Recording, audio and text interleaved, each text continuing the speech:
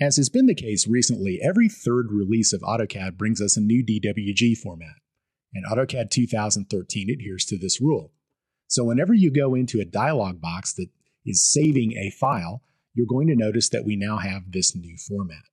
Now, a quick drop-down of this will indicate to us that we can still save backwards, but from a CAD management point of view, it's just worth noting that we do have a totally new DWG format, and that this will not be immediately openable by people on your project team who are using 2010 or 11 or 12 or even an older release.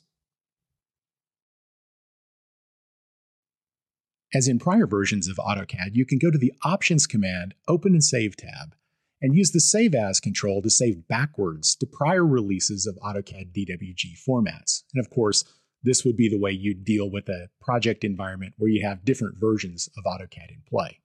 Now, one thing to note is this control not only determines the project DWG files, things that you create with Save, Save As, QSave, but it also controls shared content and block content.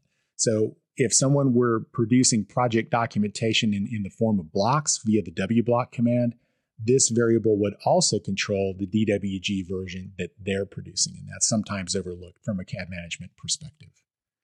So there you go, all the little things to be aware of with respect to the new DWG format in AutoCAD 2013.